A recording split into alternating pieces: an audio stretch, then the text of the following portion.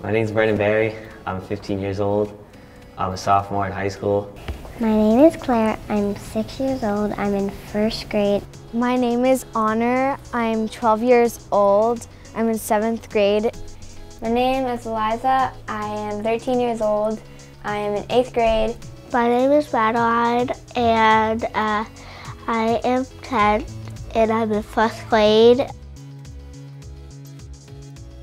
Madeline was diagnosed at about an hour old. Claire was diagnosed just a couple days shy of her 6-month birthday. When Eliza was about 8 weeks old, I noticed that she wasn't able to focus. Her eyes were really moving around a lot, and I was concerned that maybe she just wasn't seeing. Brendan was diagnosed with glaucoma on Friday night. He was born on Friday morning. Honor was diagnosed with glaucoma in 2006.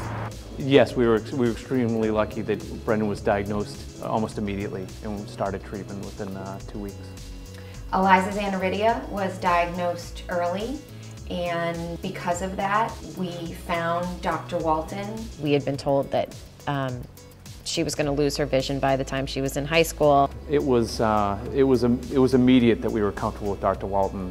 We were extremely stressed, and we saw him a week after Brendan was born. And the first minute he took Brendan into his arms to hold him, we knew we were in the right place. From the moment we met him, we knew we were in the right hands. He picked up this tiny little 6-pound baby and was concerned about her general well-being. Oh, he's such a caring man. When he walked in the room, he immediately picked her up. He had his briefcase full of tools. He set it down and he just held her and looked at her and said, "She is a beautiful child." Awareness efforts are really very important because glaucoma is a progressive illness, and what is lost while it exists with a high eye pressure is not retrieved.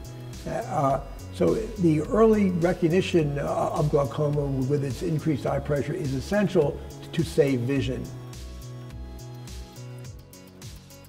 I did not know children could be born with glaucoma. I had never heard of it before in pediatric patients. I had no idea children could be born with glaucoma.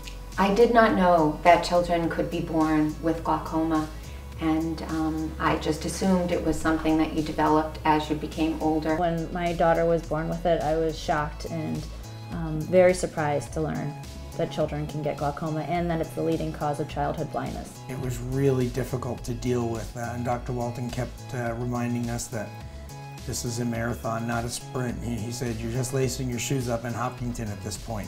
So get ready for a long ride, but we'll be there together."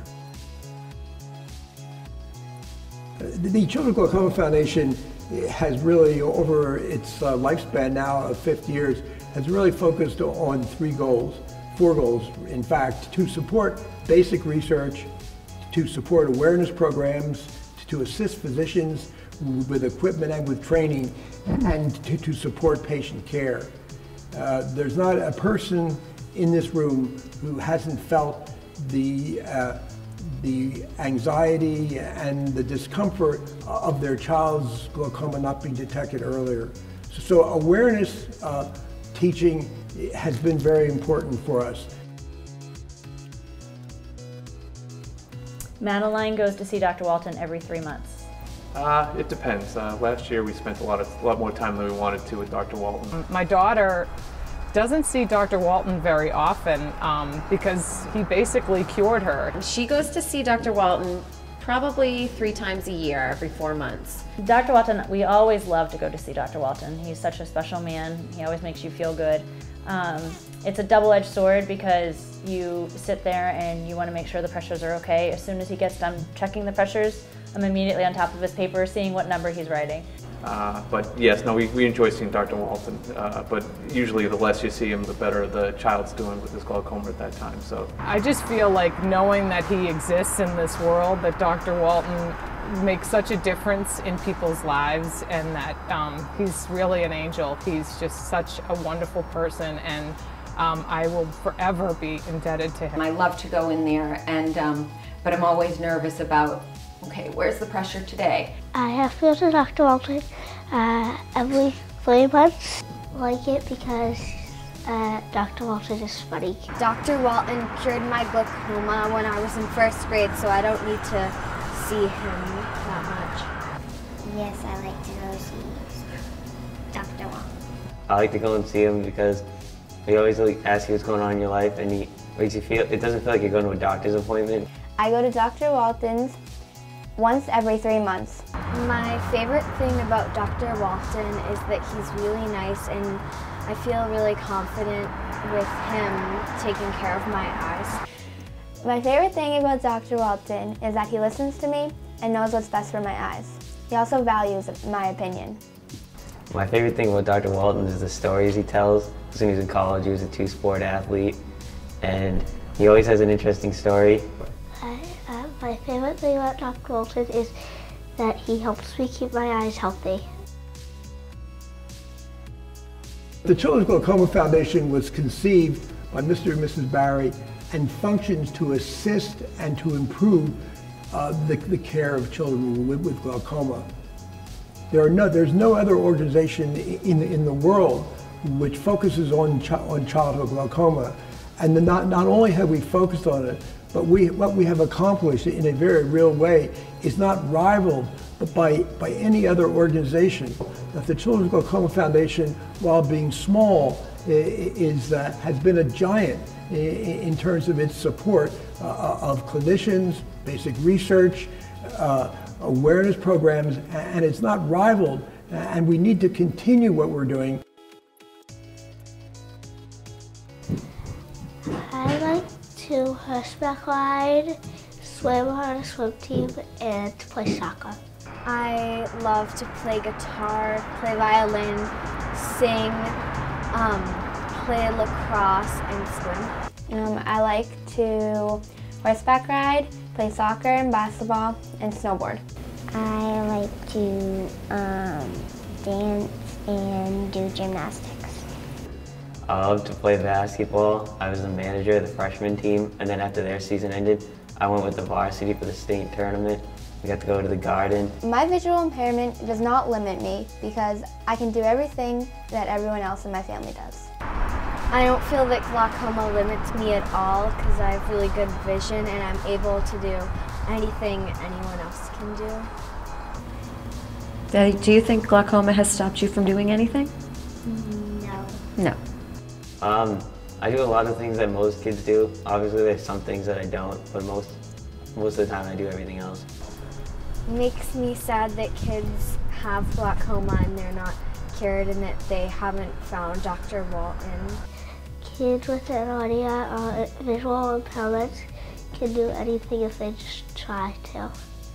I feel that it's like not a good disease to have, but if you get it treated early enough, you can still have a pretty successful life and enjoy everything that you do.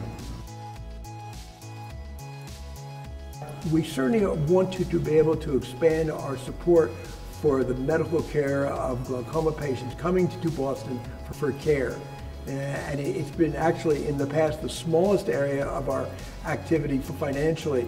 And as I look to the future, I hope to be able to expand this in cooperation with the medical facilities here, and so we can do this in a much more successful way for larger numbers of patients.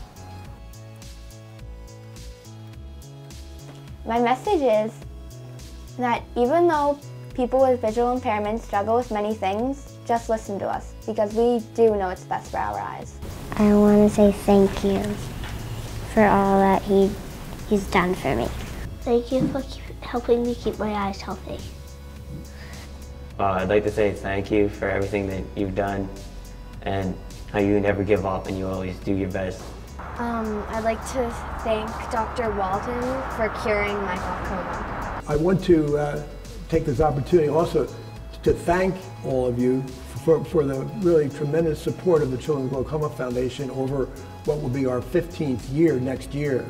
Because anything that we've said that we have done, and certainly anything that we want to do in the future will, as it has in the past, depend on you And as you know, the Children's Glaucoma Foundation has been supported entirely by the generosity and gifts of parents and friends of families of children with glaucoma. So whatever we've accomplished relates entirely to what you as supporters have made possible.